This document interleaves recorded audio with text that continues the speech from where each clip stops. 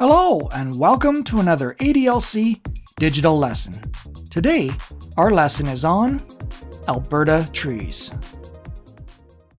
Today, we're in the beautiful Hassey Lake Nature Area to talk about Alberta trees. And right now, I'm next to a massive poplar tree. And there are more poplar trees in the background. But how do I know that this is a poplar tree? Well, if you don't know anything about Alberta trees, it can help to look at the fine details, like needles and leaves. Let's take some samples back to the laboratory and see if we can identify some Alberta trees. If you don't have any experience identifying trees, looking at leaf samples can be very confusing. What should we focus on to help us identify an Alberta tree? A good place to start is with an Alberta tree identification key. Now the way we use a key is very simple. The key presents an either-or question, and all we have to do is choose.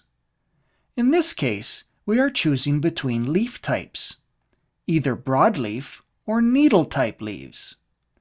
By doing so, we narrow down the type of Alberta tree. If it's broadleaf, it's a poplar or birch tree. If it's a needle-type leaf, the tree must be larch, pine, fir, or a spruce tree. Now you may have seen some of these trees before. For example, poplar trees are found in many places in Alberta. They are tall, fast-growing trees, and because they spread easily, they can quickly fill empty areas.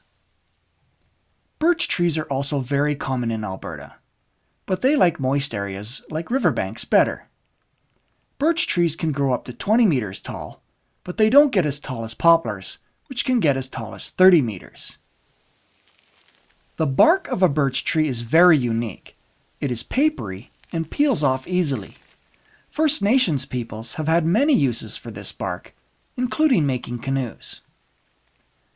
Poplar and birch trees both have broad leaves. They do not have needles.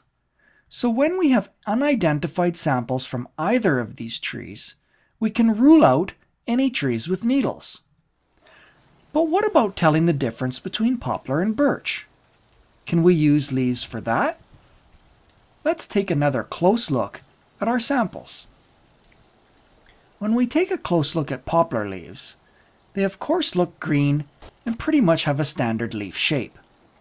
But if we look closely at the edge of the poplar leaf, we can see that it is very regular and smooth. Now let's take a close look at birch leaves. Again, the leaves look green and pretty much have a standard leaf shape. But looking very closely at the edge, we can see that birch leaves have a very irregular edge. And the edge also has sharp and jagged points. So now we have a way to tell poplar and birch trees apart on our key. By looking closely at the edge of the leaf, we can easily tell the two trees apart. We can use our key to identify even further. It turns out there are two species of poplar native to Alberta, the aspen poplar and the balsam poplar. The balsam poplar shown here is also common all over Alberta, especially in wetter areas. When we look closely at the leaves from these two trees, we can see there is a difference in the leaf shape, so we can use that in our identification key. If the leaf is broad and oval, it's the aspen poplar. If the leaves are longer and more pointed, we have the balsam poplar. Of course, Alberta has several different types of trees with needles. We can use a key to help identify them as well. For example, if we take a close look at a sample from a larch tree, the first thing we notice is the needles are very soft. Looking even closer, you will notice that the needles are attached to the stem in bunches. Comparing this from a sample from a spruce tree, there's quite a difference. The needles from a spruce are hard and pointy to the touch. and if you look closely at how they are attached to the stem, they are very evenly spread out. We can apply this with our identification key. If we have a tree with soft needles that occurs in bunches, we know we have a larch tree. If the needles are hard and evenly spread out, the tree must be a pine, spruce, or fir tree. So you can see how a key can be used to identify any Alberta tree.